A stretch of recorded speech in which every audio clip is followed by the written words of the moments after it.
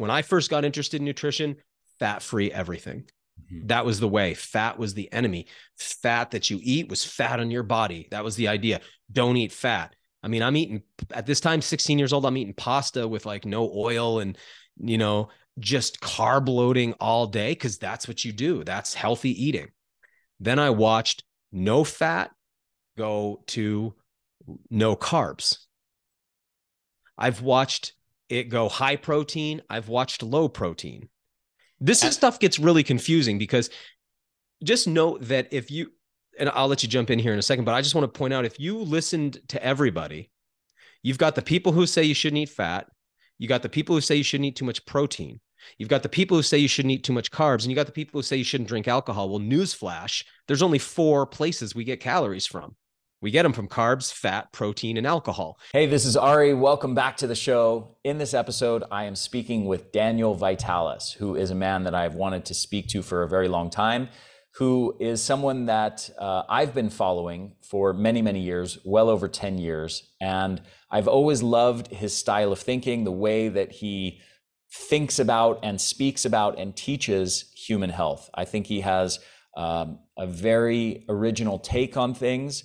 And I think he's always got novel insights. He's just an original thinker. The way his brain operates and his ability to communicate things is very special. I think he's an amazing, brilliant guy.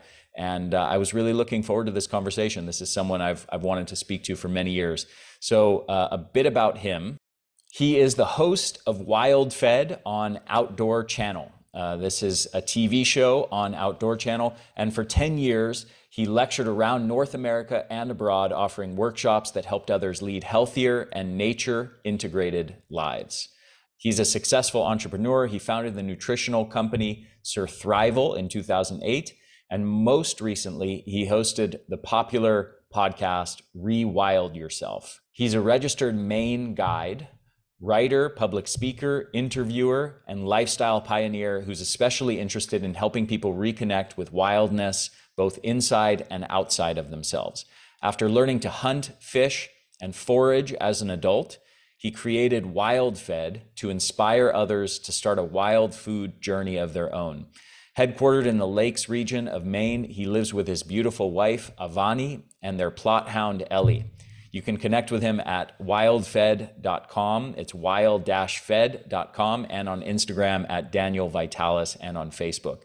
With no further ado, enjoy this conversation with Daniel Vitalis. It was one of my personal favorites, and I enjoyed talking to him very much. And every time I listen to him, I always get unique insights. So with no further ado, enjoy the brilliant Daniel Vitalis. So welcome everybody to the Energy Blueprint podcast. I am super excited for today's guest. It is not often that I can say that I'm a true fan of somebody's work that I get to interview on this podcast, but this is somebody that I've been following for over a decade. I want to say closer to 15 years, but I don't know exactly.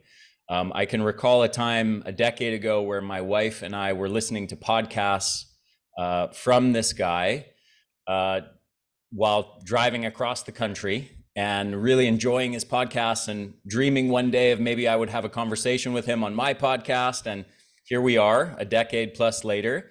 And I've really enjoyed his work. And what's amazing is that I have followed this person. His name is Daniel Vitalis for such a long time that during this time, he's made a transition from a vegan superfood guru to a modern day hunter-gatherer.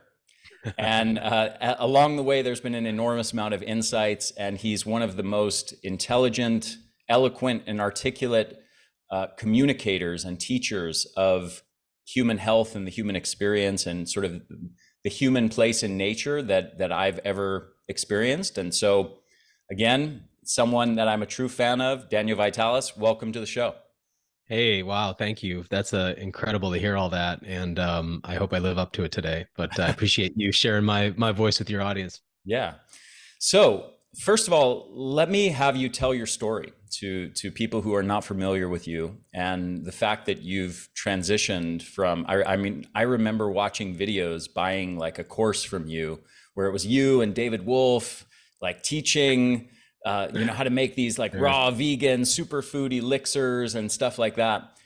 And over those years, as I've said, now you're doing TV shows where you're basically a hunter-gatherer, and you're showing your hunting and foraging and creating foods from this whole process of being a modern day hunter-gatherer. What is that? How would you tell that story to people who have never experienced your work? Yeah, it sounds a little like a big radical change when you lay it out that way, but the experientially for me, it's been like a pretty steady continuity, because my interest has been in nutrition for a really long time. I'm really interested in human health in general, but I've had a special interest in food. And when I say nutrition, I guess I think I bring a somewhat different perspective than we typically hear from the nutrition folks. I look at it a little bit differently, which we'll get into. But all that really stems back to my childhood, which was just not a really supportive one. And I really had to kind of figure out how to take care of myself as a young person. And so food became an interest, a central interest of mine, just out of, necessity. And when I was a teenager, I really threw myself into it deeply. This was the era of cassette tapes, I guess, because I think back to that time in my life, listening to a lot of kind of Tony Robbins type, self-help kind of, I think it was called at the time. And I loved listening to the way these people communicated knowledge. And so I ended up kind of following in that path, as, I think somebody like Tony Robbins back in the day, the fact that he was able to get himself out onto the national stage is pretty amazing. Today, things are a lot easier. So thinking back, like you said, to my podcast, 10 years ago, it was like an early days of podcasting. It was, I didn't realize what it was going to become. I thought it was kind of a gimmicky thing, but I started doing it, not really understanding that I would chart my own personal journey. So basically, I started, like you mentioned, in the raw food vegan world. I was just kind of a fixture in that community. I was at a lot of the events. So I just started off as a consumer of that information on my own personal journey. But before I knew it, I was working at the events and the retreats, and pretty soon I was speaking at those events, and then eventually headlining my own events. And I got to travel all around North America, which was pretty awesome. Canada and the US, public speaking. I got to do some international stuff doing that as well. But actually, the truth of it is, by the time I was public speaking, I was not a vegan anymore. So I was in that community still, but I had been massively influenced by the book Nutrition and Physical Degeneration. Which, really detailed hunter-gatherer diets around the world, and the way that the departure from that diet impacted dentition in particular. But, also Weston Price, the author, was a dentist. So he went around the world to look at people's teeth. And he was asking himself why we had cavities, which, when you think about it, are a bone disease. Our teeth are bones. And so cavities are something like osteoporosis of the teeth. And it's interesting, to this day, we don't spend a lot of time asking ourselves why this happens. We spend a lot of time treating it. And so he was wondering, hey, why is this happening? He starts going around the world and realizes there'd been this global departure from traditional diets. And in particular, he was looking at indigenous diets. And that was the first time it clicked for me. It's embarrassing to talk about a little bit, because I had this very naive view of human beings in a kind of Garden of Eden, just living off of fruits, and, nothing has to die, and they don't, have to grow anything because it's all available there in nature. That was sort of my idea of what the natural world was like. And I didn't really understand the field of anthropology, how developed it was, and what was really understood in the literature. This is early days of the internet, not pre-internet, but it was pre-social media, pre-cell phones. This stuff wasn't really happening yet. This is before the iPhone. So information was not as widely available. I just didn't really understand. That book opened my eyes, and I got really interested in looking at, well, what do people actually eat pre-agriculturally? For the last, now we'd say, at that time we would have said 200,000 years. Now we'll say 300,000 years. We know we've been around a lot longer. New discoveries happen all the time and push our dates back. But I was thinking, wait a second, we've been here 300,000 years, and agriculture's 10, 12, 13,000 years old.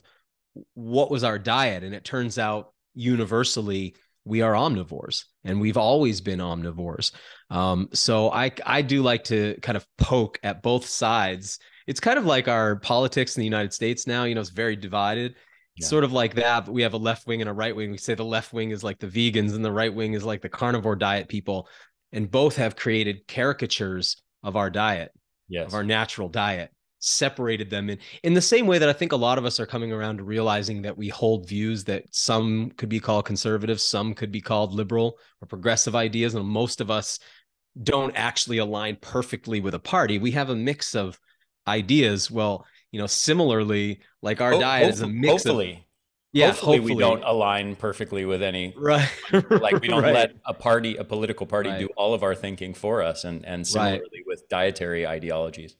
Yet, like you're kind of hinting at there with that, you know, kind of astute comment, it's happening in the diet world where people do fully align themselves as vegans or fully align themselves as carnivores. And that's a very predictable path. And I'll talk about it because I was on it.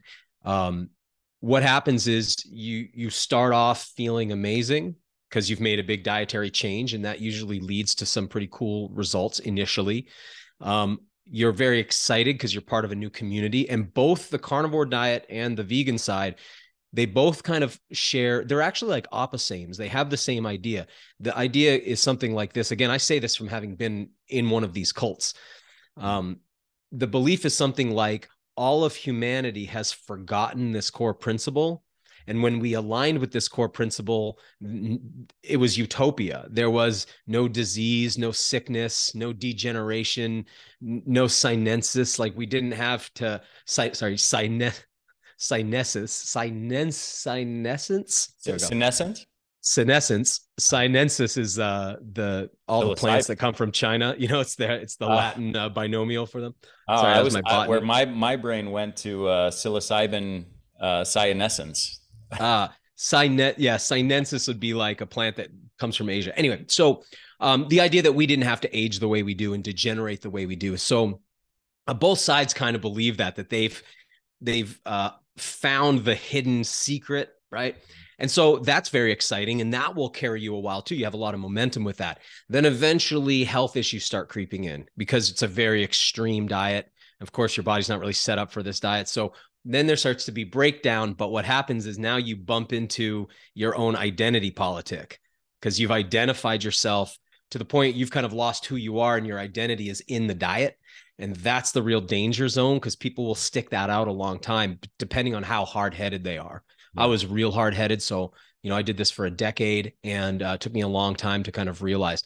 Once I did, and sort of transition back to omnivory, I really got interested in the idea of wild food because I kept thinking, when we go into the supermarket and we look around at what we should eat, and of course we hear all the time, like, we'll stick to the outsides of the supermarket because that's where the most intact whole foods are. And that's of course true.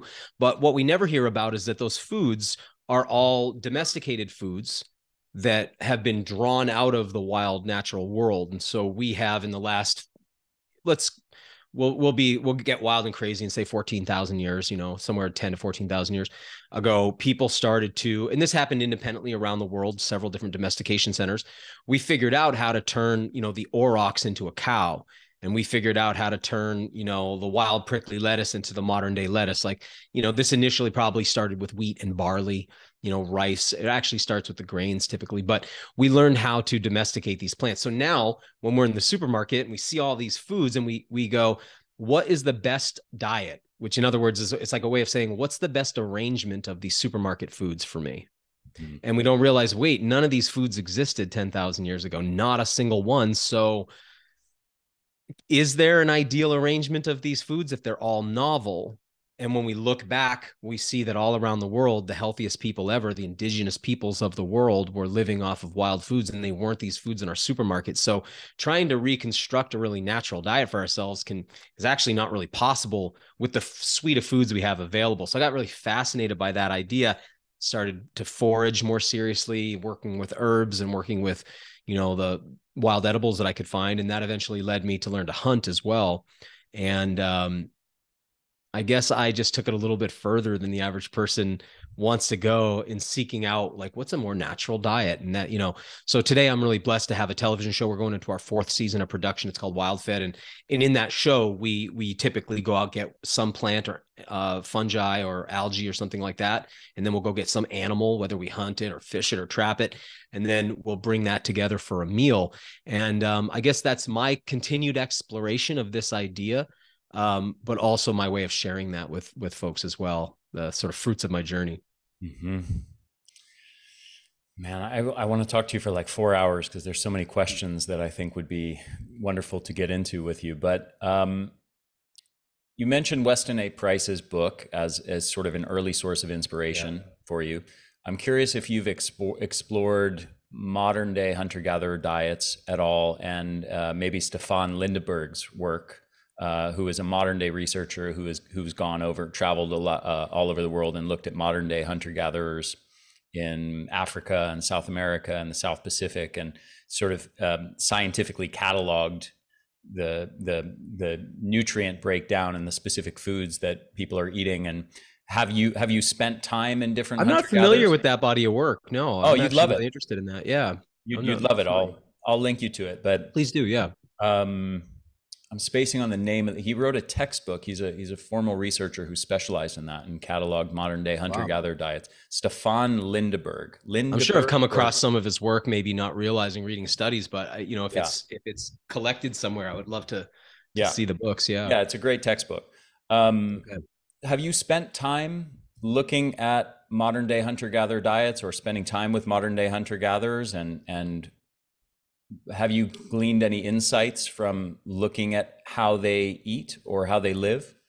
My looking at that for me has been academic, not, anthropological. So I haven't gone, I've been to the Amazon and I have spent time, but very, very surface level. I don't want to give the impression that I've been doing anthropological work anywhere. Most of what I've been interested in is actually practical application here. So the question for me has been what does it look like for a person who lives in a house, who drives a car, who pays taxes, to approach the wild world as a supermarket? So that's been my primary interest. I have noticed in the academia, you tend to have a separation between the observer and the application. So you'll very often have fantastic observers, but they very rarely go what would it look like for me to immerse myself in it? So they give us this great body of work, but typically don't do the experiments. It's the same in archaeology. There's the idea of primitive skills that sometimes it's called applied archaeology. And folks will be the archaeologists will come up with theories of how a stone was knapped. And the primitive skills practitioner will go I'm going to try it and see if we can actually replicate that stone point. And that leads to greater revelations very often than the academia is able to generate, simply because there's for whatever reason, a disconnect. I think because most of the time the researchers are so inculcated in the lifestyle, and there's there's a strong taboo against anything that doesn't support our civilization and its doctrine. So it's very hard for people to imagine. What happens is we look at this as primitive. We look at it as backwards. We look at it as a relic. We look at it as something beneath us. And we look at ourselves as hierarchically the top of the pyramid, those who have left behind and shed all of that nature stuff to move into the built environment. And we see ourselves as the most technologically advanced. And so it's very difficult for people to embrace that. We have terms for it, like so-and-so's gone native, we'll say, derogatory ways of talking about it. I wrote a lot about this several years ago. I called it the intrinsic taboo, which is the taboo against wildness. So unfortunately, most of the people who do the research, are master's, PhDs. They're deeply inculcated in our way of life. And so they simply go to these people kind of like you might observe an ant farm.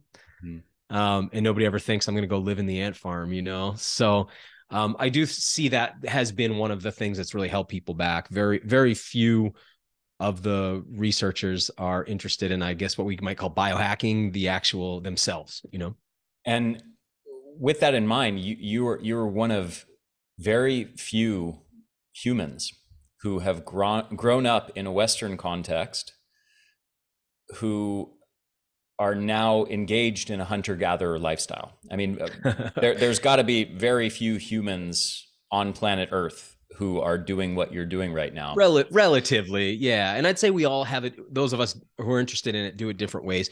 I mean, there's a lot of people who hunt, but I do note that most of those folks don't really have the botany skills to forage. Yeah. And there's a lot of folks that forage, and very few of them seem to have the hunting skills. Of course, there's lots of those folks, and a lot of them are deeper and better at it than I am.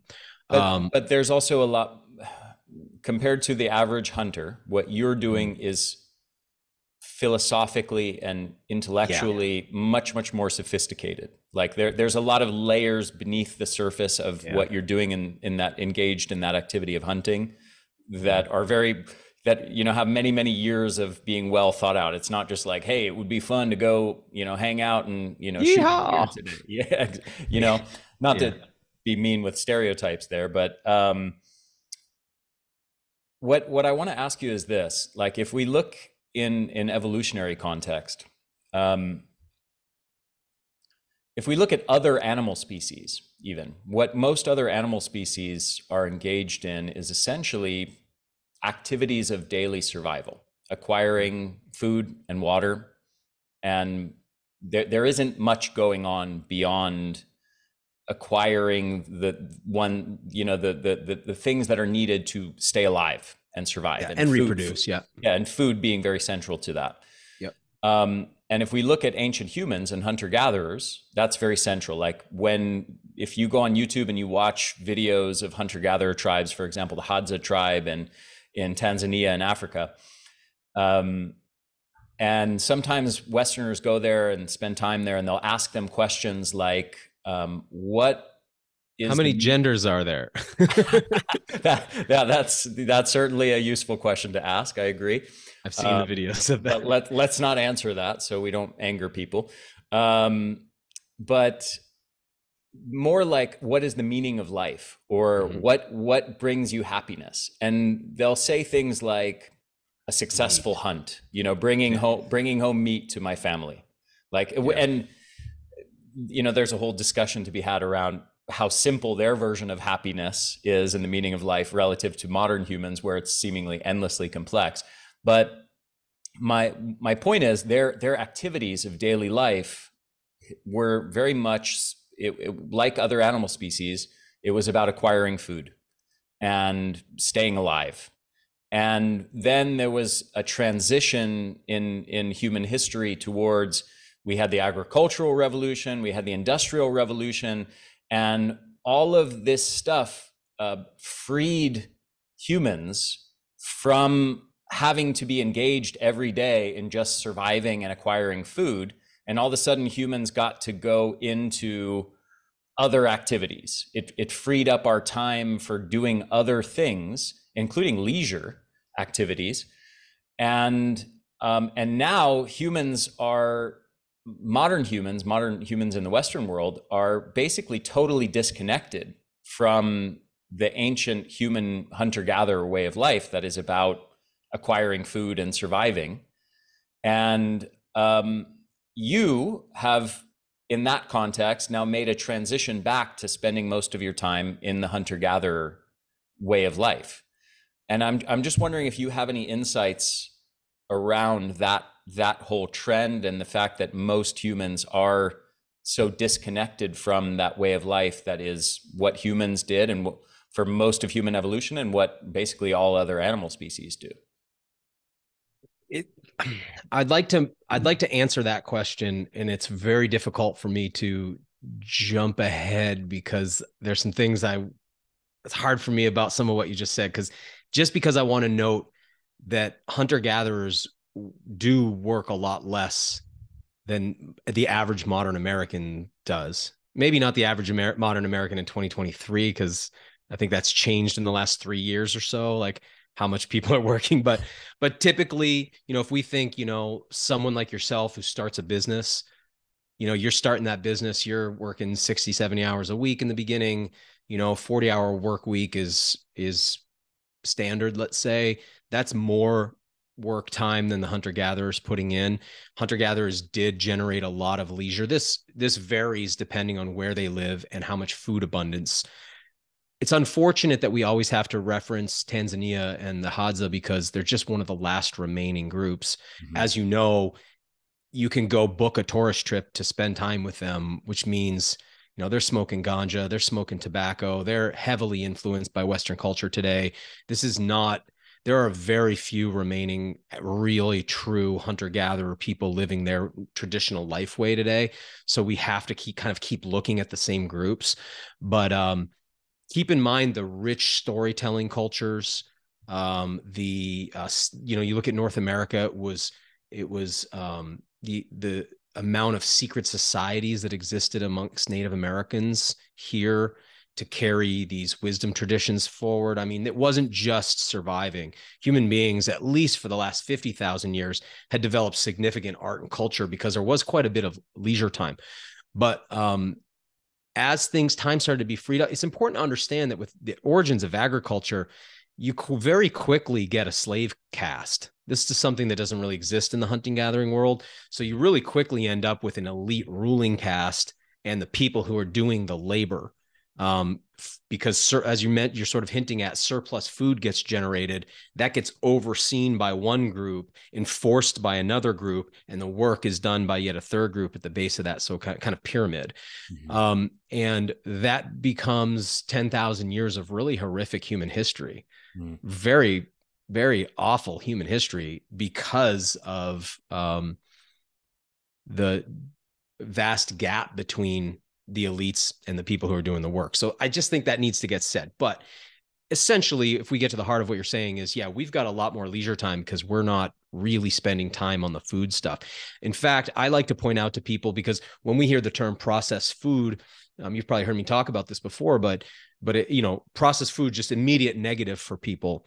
But when you're a forager or you're a hunter and you come home with anything from mushrooms to fiddleheads to a deer, you've got a significant amount of processing you have to do. Mm-hmm. So, you might think something simple as like a cranberry. Let's just say that, like, I go out to cranberry bogs in the fall. My wife and I harvest cranberries.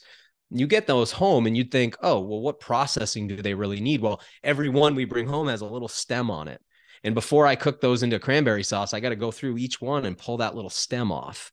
If I come home with, a couple bushels of blueberries, it's a lot of leaves and sticks and twigs are mixed in there. Now, if you went to the frozen food department of your supermarket and bought a bag of blueberries, got it home, and there was leaves and twigs in there, you'd be pretty annoyed by that. You'd be paying for that by weight. So that has to get processed out, winnowed away. So similarly, you don't go buy a leg of a cow still got hair on it from the butcher shop. That gets processed for you. So there was a period of time where processed foods, which really are a product of industrialization led to processed foods, which freed people up from most of the labor. The labor is actually not as much in the harvesting usually as it is in the processing. So it's like, hey man, it's not a big deal to go out and pick a bunch of apples. It is a bigger deal to get all those apples home, peel every single apple, cut away the core, process that into applesauce, can it so that you have preserved applesauce. That's a bigger thing. So probably nowhere easier to imagine this than with wheat. Just imagine what it takes to get from a grain of wheat to flour. This is a lot of processing.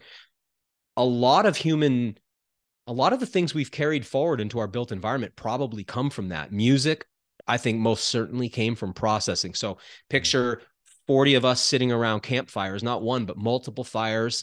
And the women are grinding on a metate, the corn. Mm. And they fall into rhythm. And somebody else is cracking nuts over here.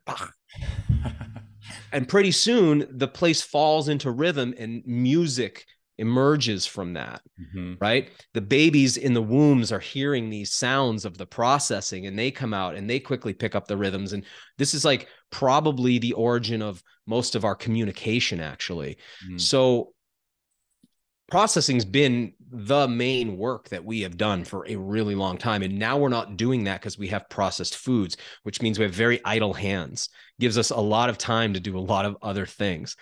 So that's one insight I would point out, is that when you see somebody who's bored, it's because they're not processing food anymore. That's kind of, that is sort of central to what we've always done. Yeah. Another thing I'd point out is that exercise was sort of built into all of this. I spend a tremendous amount of time. I mean, very kindly, you keep calling me a hunter-gatherer, but really my life is not defined by that. I would say that that's, a hobby of mine, but really, I live in a house. I have dogs. I have a wife. I have work. I have companies. I make a TV show. I'm in hotels a lot. I am spending more time not hunting and gathering than I am hunting and gathering. So I have to replicate all of that exercise that would have been built into my life way. So here we are now degenerating away from a lack of cardiorespiratory exercise, whether it's like the steady state stuff that you just get from moving camp constantly, walking constantly, to maybe that more zone 2 stuff, like I'm running down an animal because we were persistence hunters, to maybe that zone 5 stuff where it's like, I got to bust a move here and get on top of this kudu or whatever it is that we're running down, the swimming, the diving. Like there's just all this activity that now we have to replicate, and we call it recreation. So here's another insight. Recreation is obviously just simply the word recreation, and it means to recreate something that we used to do. So when we find ourselves recreating, what we're doing is just we are a hamster on a wheel trying to recreate. Like the hamster lives in the tank now, in the cage, so he doesn't get all that exercise he needs. So you put the wheel in there so he can get that exercise, and he's recreating. So that's what we're doing, and then it turns out we need a lot of it, a tremendous amount. I mean, you probably can't overstate how much we need.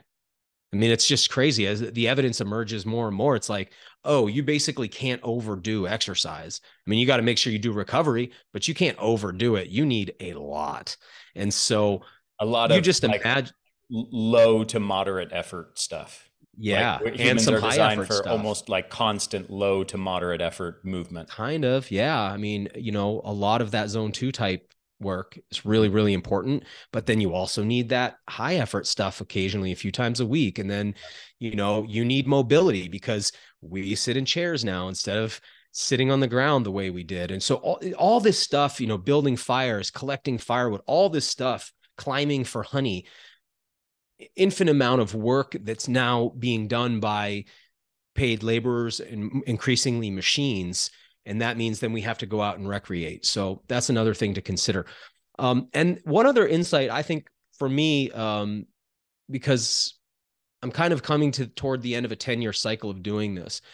And I'm really reflecting back, like, what have I learned? And I think the biggest insight and takeaway for me has been this overlooked aspect of nutrition that, when I was growing up, nutrition was macronutrients. That was the big focus.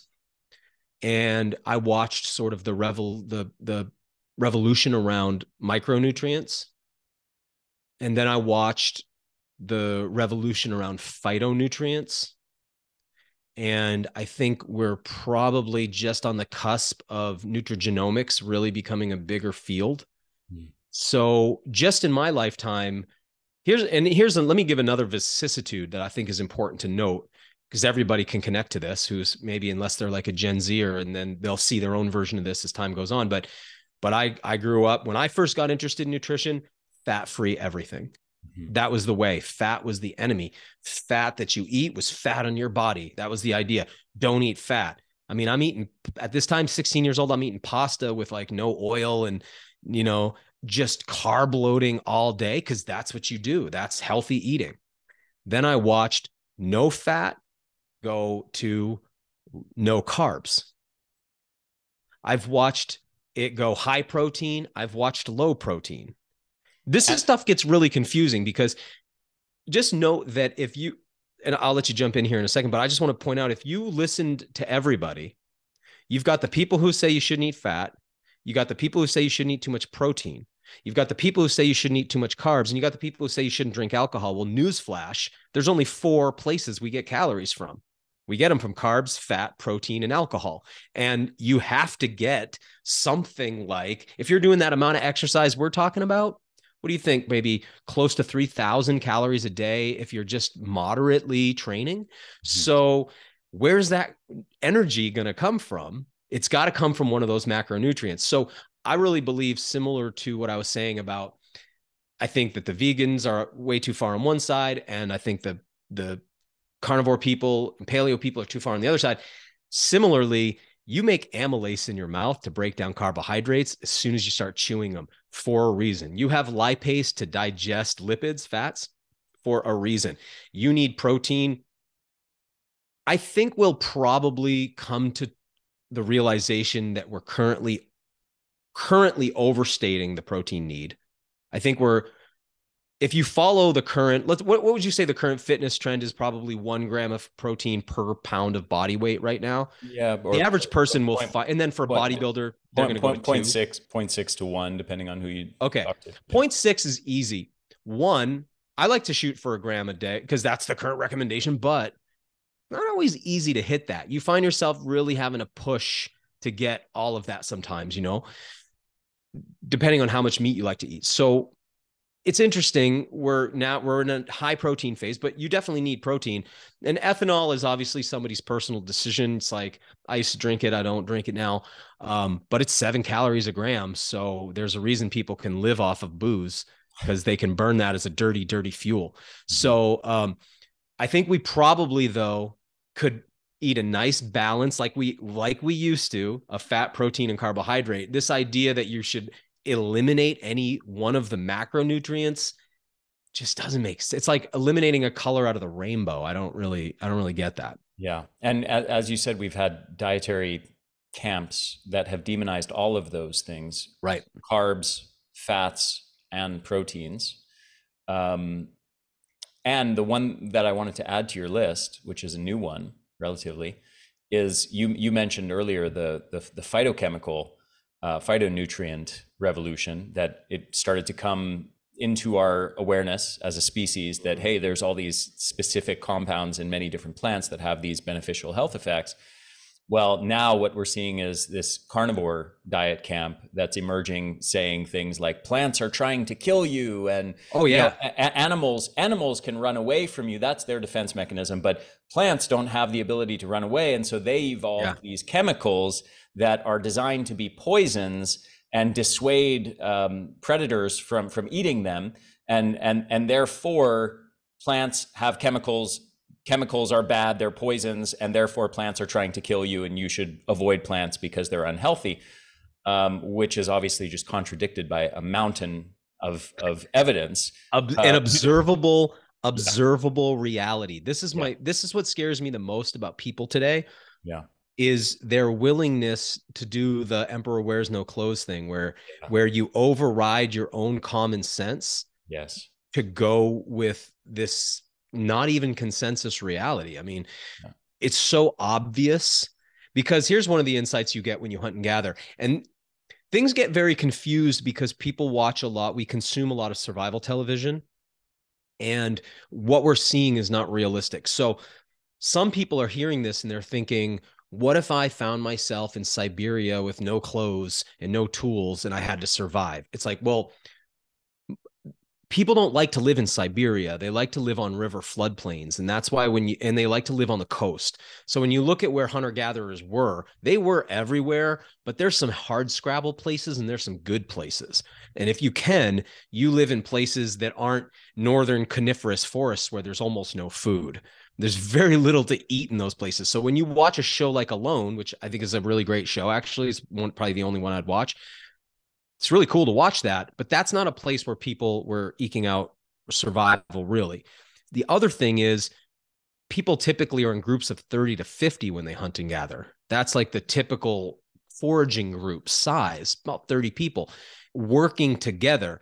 And you would have been born into a culture that already had shoes for you and already had a backpack for you and already had a bowl for you and already all that. There was already a fire going. Like, you didn't have to like figure it out suddenly. You're suddenly naked in the woods.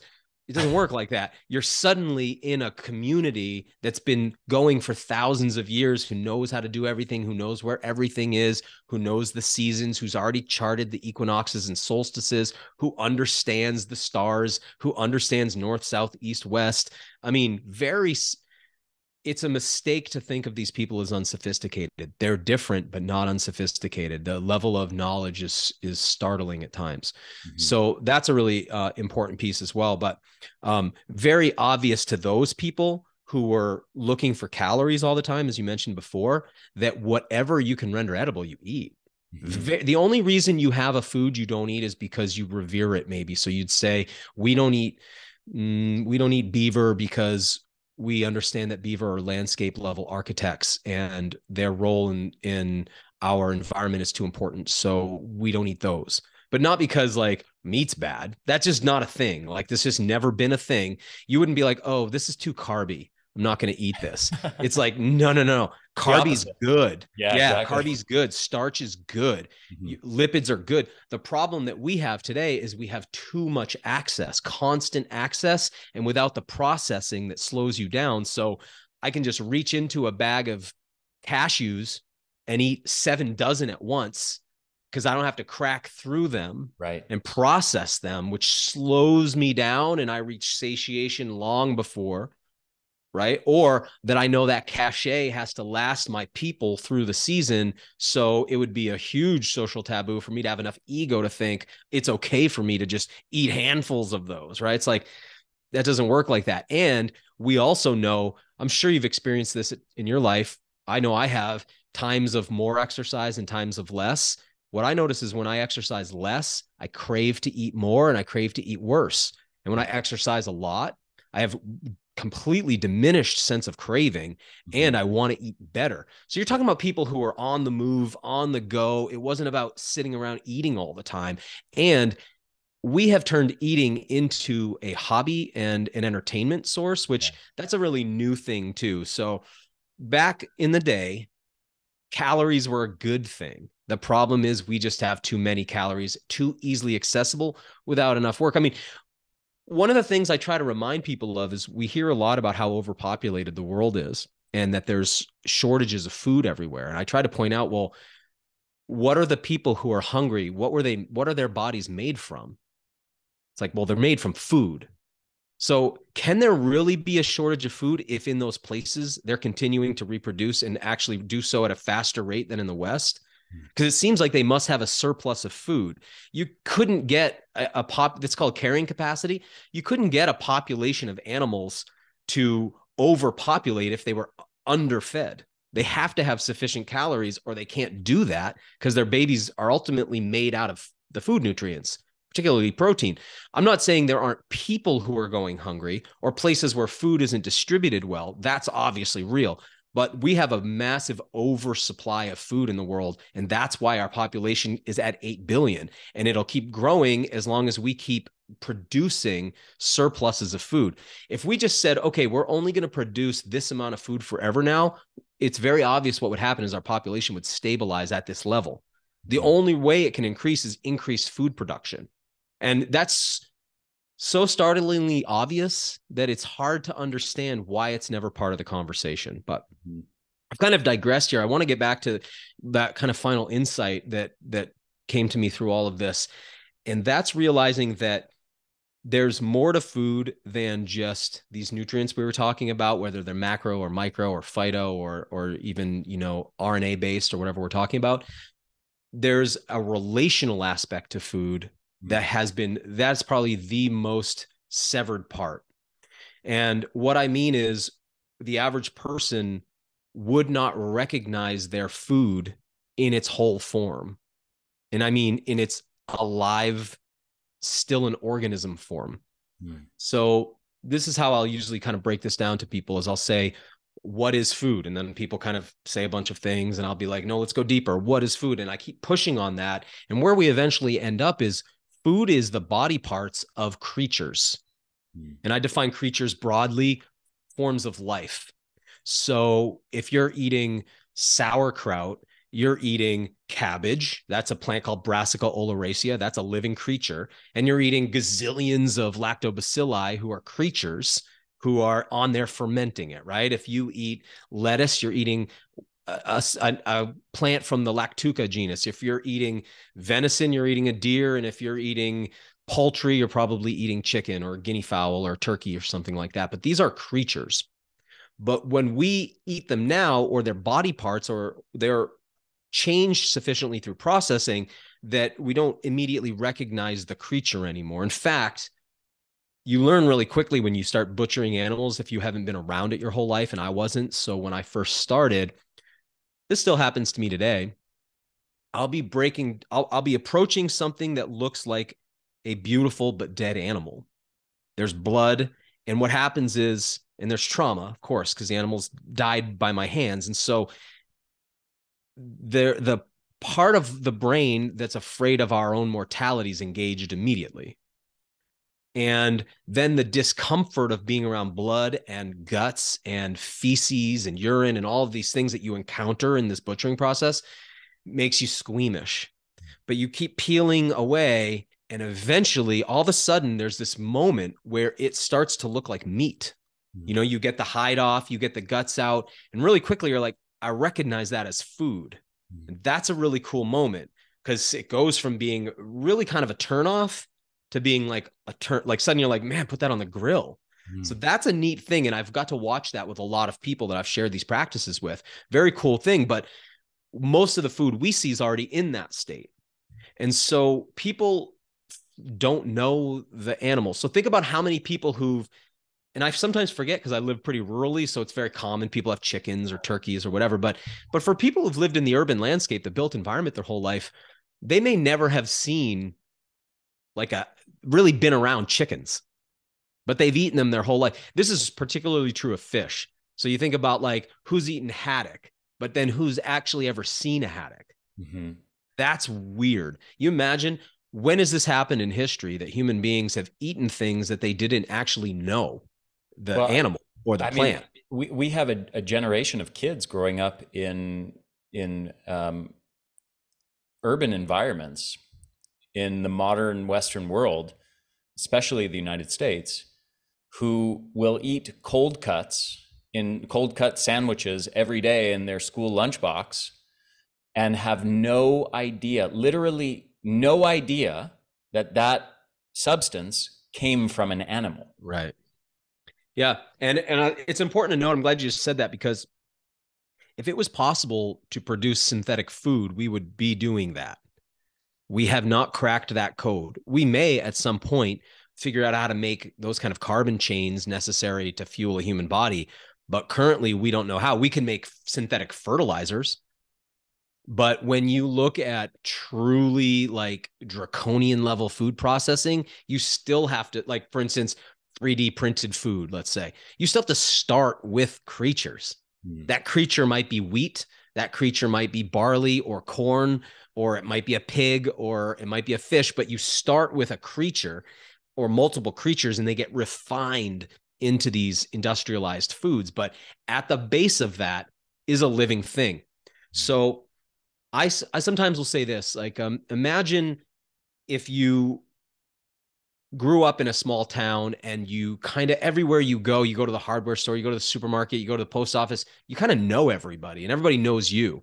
You're in relation with everybody. So day to day, you kind of have this sense of who you are and where you fit in to that community, because people know you and you know them, and you don't just know them, but you know, oh, that's so-and-so's cousin, that's so-and-so's mom. Oh yeah, I remember when Jimmy fell off the tractor back in the, you kind of like have all these stories that fill in all the gaps. There isn't these big mysteries of what things are or who's who. Now imagine you move from there to let's say you move to New York City. Suddenly it's a lot more threatening of a place, because it's like you don't know anyone and nobody knows you. They don't know your stories. And there's all these faces and they're all unfamiliar, and you don't know where anything is. You don't know where the resources are. And suddenly you're kind of lost a little bit. Now imagine a hunter-gatherer, and they didn't just grow up in this environment, but they were born to people who'd lived in this environment on this particular piece of land, this landscape, for thousands of years. They know every plant, every fungi, every algae. They know every lichen. They know all of the animals. They don't just know them. They know their whole life cycle, when they breed, what their young are like, what their tracks look like. They know the relationships between different animals and different plants, right? The ecological knowledge is so deep that we kind of can't comprehend it today. But deep ecological knowledge, right? So they feel integrated into the environment. They're part of, relationally connected to all of these creatures, and they are predators. We are predators. So we predate upon some of these animals and plants, but if we weren't watching, some of them would predate upon us too, and they predate on each other. It's just like welcome to Earth. That's just the nature of it. But that's okay. And you have stories that you tell that help you to understand why all that is that way. And everything feels copacetic. Now take the average person today and put them into the natural environment. Suddenly they don't know anything. Every plant's just green to them. It's just, we call it the wall of green. Animals, if they even see one, feel threatening, and they probably won't see one because they make too much noise. They don't know how to walk. They don't know how to move through the environment. At night, they hear them and they're afraid because they don't know what species they are. This is one of the interesting things is, even here where I live in Maine, kind of rural, people know the environment a little bit better, but you put them out in a tent at night and they hear all these sounds and they start imagining sort of cryptozoology because they don't know there's only probably 20 mammals that live here, like it can only be, it's one of those, you know what I mean? But people start imagining all of this stuff and conjuring all of this horror movie stuff because they don't know what's there. They're alien to their own landscape. That, to me, the food on your plate, if it's alien to you, then you're out of like relational harmony with the natural world, which does a couple things. One, it makes those survival shows really interesting because somewhere at the back of the mind is the fear that I don't know how to live in my environment. Therefore, what happens when someone like me is out there? Oh my God, what are the things I need to know? Right? So people like that kind of stuff because they're afraid fundamentally of their own world. It also makes them want to develop the world. More development, more built environment. That's what I know. And I need to be safe here. We need to develop this place to push back that aggressive wall of nature that's always trying to creep in, right? We want to kind of tame everything, right? And it means that we don't have any, it means our food could just be cardboard. It could just be flavored cardboard for all we know. It doesn't really matter. It changes when you start to develop. Now, this is true whether you garden or you farm or you hunt or however you do this. When you start to, or you go to the farmer's market and you just meet the people that grow the food, and you start connecting in like with these different species. It's like, what does this thing look like when it's in the ground? Or what's it look like when it's moving across the landscape? That's a really powerful realization. What's a haddock look like? You don't have to necessarily go out and do it. This has like been something I've pursued because of my own passion for it. But I think it is important that people start to develop some kind of relationship with their food, because otherwise we act like an alien species that's landed here and we don't have any investment in the place. So what you end up with, I'll kind of finish with this, is you end up with a whole lot of people talking about how we need to save the planet. We need to save the environment. And it's such BS because they don't even know what the environment is. They don't know what's in that environment. They never go in the environment. They wouldn't know if they spent money on that environment. They wouldn't even know if anything happened because they wouldn't actually see any of that change. And they're very susceptible to being tricked by developers who want to come in and alter the landscape and maybe pay a carbon offset credit somewhere else for some other wetland that they'll also never go to. So I think if we want to like so-called save the planet, we probably need to develop a relationship with that planet, because it's like otherwise it's a mostly lip service. And with that in mind, there's another layer to that story, which is from the time we're young, we're sort of inculcated with this cultural notion that there's animals and there's humans. Humans are above the animals. We're separate from the animals. we're not one of many thousands and thousands of different animal species that exist and have a relationship with nature. We're this separate entity that are humans that's watching above it and interacting with it. But as you said, it's that, just that way of thinking about the human species in relationship to nature disrupts our ability to truly understand it and be in harmony with it, in relationship with it, such that we could even have the capacity to save it or interact with it in a healthy way, to even have the proper paradigm to understand how it should be cared for. Yep. Agreed. And that worldview that you're talking about was very uncommon. Mm-hmm. So most of the people around the world did not have that view. Most of the people of the planet had a much more integrated view of humans in nature. Mm-hmm. And really, that worldview was kind of restricted to the domestication center that kind of started in like the Mesopotamia area and moved through kind of Egypt to Greece to Rome to England. We kind of follow that historical pattern. So it's changing now. Of course, there's a completely new narrative, but for most of us growing up, we didn't learn as much about South American history as we did about Greece and Rome, right? Because we traced our lineage that way. Okay, so that worldview that you just described won out. And it won the way somebody cheating, let's say in the Olympics, can win. Mm.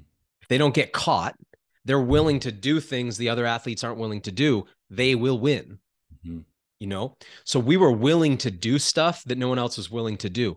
Like we were willing to destroy our own home to get the materials to destroy the next tribe.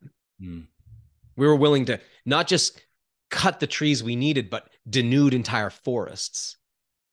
Not just find the stone outcropping that we could make our tools from. We were willing to dig giant holes in the earth to get the materials we needed to eventually build all of this technology. So that willingness, it's hard for me to disconnect that willingness from this desire to go to Mars.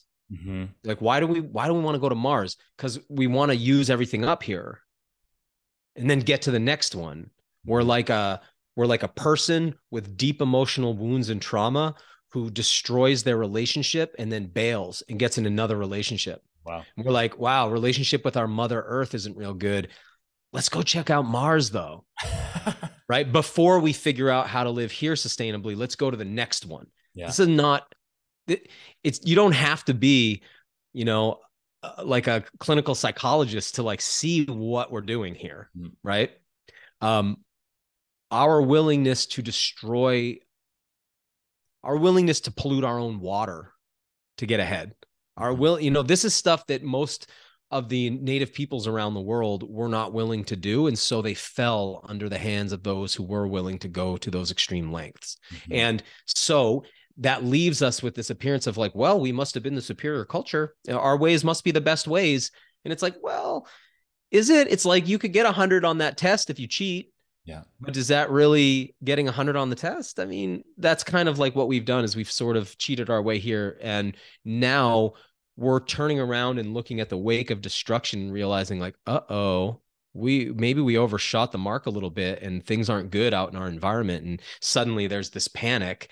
And I love how the narrative now is that it's your fault, you consumer.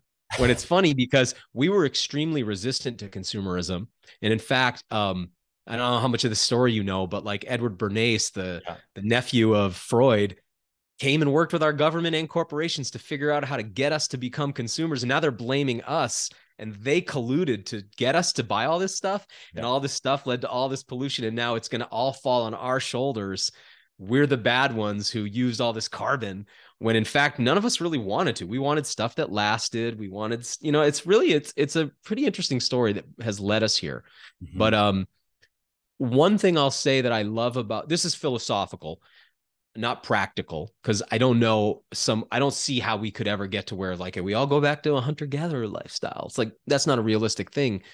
But what's really beautiful about that life way is that it's anti-hierarchical. So, just so the people listening know this, I know you know it. In hunter-gatherer societies, pretty much universally around the world, you just have this idea of individual sovereignty. So while you probably will go along with what your tribe's doing, you're not expected or required to. You could walk out at any time. It's not like here. There was no policing and there was no king. This idea that there was like a chief, or this idea of like somebody's in charge of the whole village or something. That's stuff that Europeans foisted upon these people because they couldn't understand the way they had this decentralization of power to the individual. So many of us now love to imagine a kind of egalitarian world that still has when we imagine that here, what we're really imagining is something probably more like Brave New World by Huxley.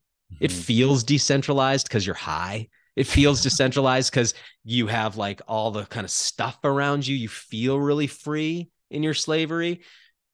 Hunter-gatherer people had something very different. They had true freedom and sovereignty in a way that most of us will never really be able to understand. But once agriculture was developed, hierarchy immediately comes out of that. This is well established in the anthropological literature. And that's the saddest thing, is elites will always drive every civilization into the ground. So I think it's important we ask ourselves, well, what happened to Mesopotamia, Egypt, Greece, Rome, the South American and Mesoamerican civilizations, the Asian civilizations?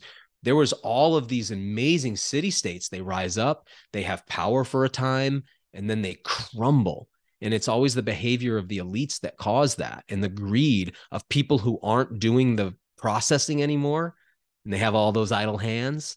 And we're actually getting to live through that kind of a moment right now. It's actually a very exciting and unique moment in history where we get to be witness to something like that. Yeah. On the note of what you were just saying, what came to my mind is like how we are measuring success. Many modern humans point to sort of our sophistication. Look at these cities we've built and these architectural marvels, and 200-story tall buildings and guns and technology and cars and planes and all these things. Look how amazing we are. But we've, as you've said, externalized this harm into so many other areas. And as you pointed out, I think your words, we look back and we look at this wake of destruction behind us. And it depends on how you measure success, right? And like we are so disconnected from our relationship to the natural world. We're sitting here building these cities, creating all these technological marvels, and doing all these amazing things with technology. And we've never been more disconnected from a harmonious relationship with nature than right now. And it's amazing to see that separation. With that in mind, and this is something you've kind of alluded to a few times throughout this conversation, there's some research that has looked at hormetic stress, things like exercise, things like periods of famine or food shortage, heat and cold, other types of discomfort, and has actually suggested that the evolution of human intelligence, literal brain capacity, has largely come about through those pressures of those hormetic stressors. So we've evolved these greater intellectual capacities as a way to essentially problem solve, to deal with these kinds of discomforts and pressures and unpredictabilities of our environment. And we've successfully solved all of them. We've made a lifestyle where we no longer have to exercise to get our food or to process our food. We've been able to build shelters that protect us from the cold and the heat. We've built air conditioning, and we've built heaters and created climate controlled indoor environments. We've created farming, so we have food abundance and refrigerators, and we've just one layer after another, how we have, as humans, removed ourselves from all of the hormetic stressors that have existed for all of human evolution up until very recently, up until this fraction of a second in recent human history. Right. And what's ironic about it is now we've externalized the harms in all these other areas, where now we have epidemics of obesity and diabetes and cardiovascular disease and neurological disease and cancer that are largely due to the deficiencies of those hormetic stressors from our lives.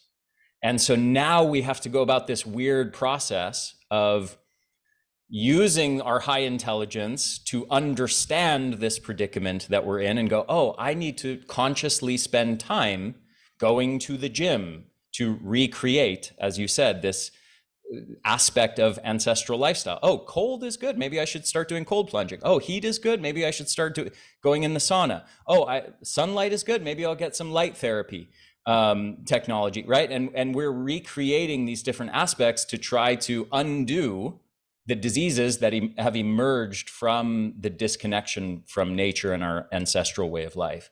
And I guess, again, you've kind of alluded to that a couple times in this conversation, aspects of it, but I'm just wondering with that context, if you have any thoughts on that. Yeah, that was awesome. Everything you just said, I lights me up. It's kind of how I started here, because I was really in that world of well, I was in the alternative health world, but the idea of biohacking started to emerge. And that was really interesting, because that was more computer and tech oriented people. They were like, can I hack myself like a machine? Am I a computer? Or can I hack myself? And what they end up arriving at was rewilding under a different name. Yeah. So they started to go, yeah, like you just said, for instance, anybody who's ever camped knows, no matter where you go, this is true in the desert, this is true in the jungle, this is true everywhere I've ever been. The days are warmer and the nights are colder, and there's a sine wave rhythm that moves like this on a 24 and 365-day cycle. But what do we have in our house? A flat line of temperature. Everywhere you walk outside is a sine wave of rippling earth. What's it like inside our built environment? Flat line, right? We've created everything as flat line now, and flat line is a pretty synonymous with being dead. Mm-hmm. And so really, if I could sum up everything you just said, it's like domestication is a degenerative process. So if you domesticate a chicken or a wolf into a dog and you pull it out of nature, you create something different. You know, you do create something more tame and kind, but that thing starts to suffer from disease from being removed from the natural world, because all of those hormetic stresses are gone. So we've done that to ourselves. So yeah, it's really funny to me that the people who try to approach the human body as tech are now the ones pushing sauna, cold plunge, early morning light therapy, and dozens of other things that are all designed to recreate. Even, a lot of them don't even know that's what they're doing. That's also totally. the hilarious most of them don't. Yeah. They don't. They think they're discovering new stuff. And it's like, oh man, you're just talking about these practices are just the life way of people who live outside. So, you know, the idea of inside's like a relatively new idea. Anyway, the domestication's degenerative. You know this if you breed it, like I've known folks who are really into chicken breeding, and what they eventually have to do is get guinea fowl. Our chickens come from jungle fowl. Sorry, not guinea fowl, jungle fowl from Indonesia. So we've domesticated them into chickens. Well, you end up with enough of those like white chickens running around, getting more and more domesticated as you breed them. Eventually, you got to bring in richer stock. So you bring in sort of the way civilizations were doing that to themselves, and then they go conquer some indigenous group and breed with them, and then they would get a fresh infusion of good wild genetics. And now we're sort of out of that, and we're dealing with all of these diseases of degeneration. And most of us are realizing like the only way to beat these things are recreate feast and famine, recreate hot and cold. I mean, literally like put yourself through all. So what we're going to end up with is hilarious, right? We're going to end up with this lifestyle that is truly the hamster on the wheel. Mm-hmm. And the challenge is, and this has been the hardest thing about hunting and gathering, it's land access, and it's pollution, and it's laws around it too. So it's not easy to do. This is not a sustainable thing everybody can do. I've been really lucky to do this experiment. It might not be possible in 20 years. I don't know. I mean, you know, most of the world, you couldn't do this anymore. I'm very blessed to get to do this in the United States, but it's not easy. So as we go more and more into what looks to me like some kind of Huxleyan, you know, Brave New World meets 1984, depending on where you live in the world, but some kind of dystopia, techno dystopia. There'll be those of us who are trying to recreate these hormetic stresses just so we can be healthy. But it's sad because I do all this too, right? So I keep a spreadsheet, Ari, of I'm sure you have some method too, because it's like, I need to get enough saunas in. I did one today. I need to get my cold plunges in. I hate it, but I need to. I got to get in my hours of steady state cardio. I've got to get in my strength training sessions. I need to watch the nutrition. All this stuff is so complex to try to track and manage, when there was a time where you didn't have to do any of that. You just played the game of being alive. Yeah. So I think if I was going to sum all this up, it's like, I'm a pretty spiritual person, and I don't subscribe to any religious dogma or anything, but I love the idea of a creator. And I love it for a couple of reasons. I love it, like, even if it's just a technology, because I think of it as a technology in some ways, like, because believing that there isn't a higher power puts that power on us, and we're bad with that. We suck at that. Humility is really important, and humbleness is really important. And we need a way to cultivate that. So it's why the 12-step programs work for addicts so well, because it begins with the idea of a higher power and saying, I'm actually powerless against my own self. Like, I don't even have the power to regulate myself. So having a higher power is really important. I think prayer is really important. And I like the idea that we were created and given this world to just live in. And it's sort of like a really fun game. You get to just live it. But then we decided we wanted to take control of the game, and we wanted to figure out how the code was written. And then we wanted to make our own game. And that's what we're doing right now with the genome. And you look at what we're doing with the genome, you look at what we're doing with artificial intelligence. It's like we wanted to find God's tools and the code that he used to build this world and hijack it. And that story is told in so many cultures, but particularly in the Bible, there's the story of the Tower of Babel is like this. And the story of the fall of Lucifer is like this. It's the idea that we're not satisfied to just be in this incredible experience and opportunity. We instead want to control it. And so we seize the reins, but every time we make something new, we create 2 or 3 or 4 cascading negative effects. Then we have to go deal with all those problems, but we create 3 or 4 cascading negative effects from those. And that becomes this exponential problem. And that's what we're in right now, where everywhere you look, it's crisis. Mm-hmm. It's crisis in food. It's crisis in tech. It's crisis in government. It's the brink of nuclear war. It's this presidential election we're about to have, where you're like, really? Seriously? Like, this is really, these are the choices. Like, you look around and it's like nothing's making sense anymore, because that's what happens when we stop submitting ourselves to a higher power and thinking we are the highest power. And then we create this, we have incredible technology. It's awesome what we've been able to do, except the fruits are always bad. Mm. So it says in the scriptures, like, you will know a thing by its fruit. Mm. And so if a tree is good, it'll produce good fruit.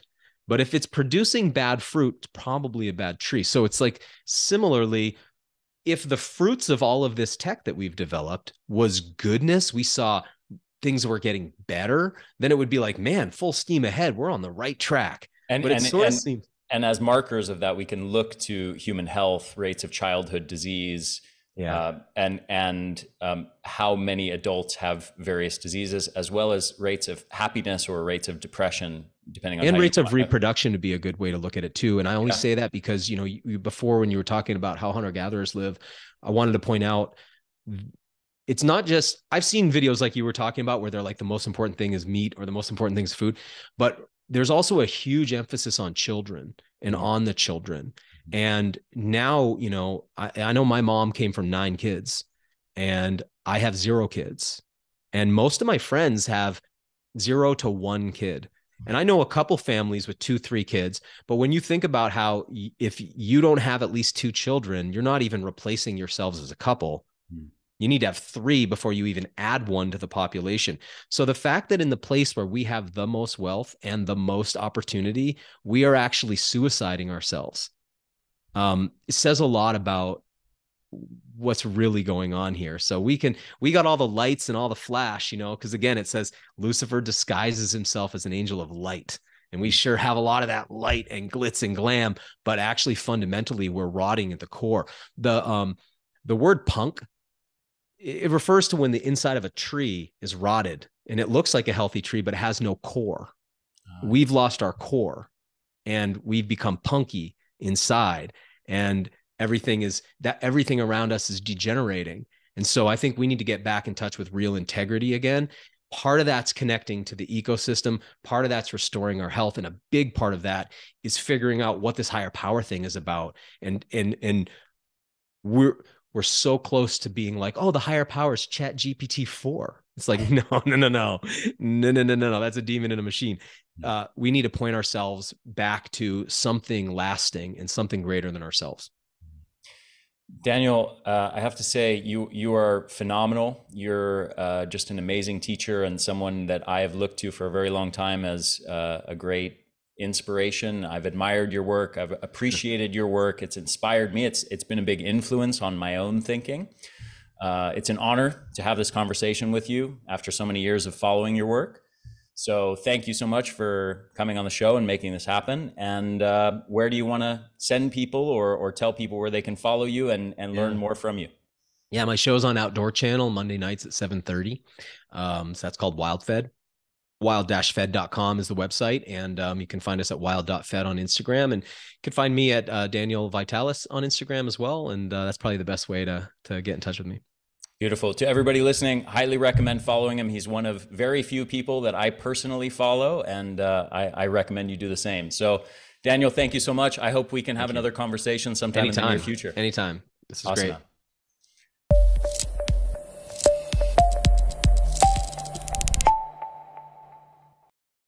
Hey there, this is Ari again. Thank you so much for listening to this episode. I hope you enjoyed it. If you did, if you found it valuable, please share it with your friends, share it with your family, help me get the word out there. Also, if you're on YouTube, make sure to hit the subscribe button and hit that little bell to get notifications every time we release a new video or new episode of the podcast. And if you're listening to this, make sure to subscribe to this podcast on iTunes or on your favorite podcast app. Thanks so much for supporting my work at The Energy Blueprint. I hope you enjoyed this episode. I will see you in the next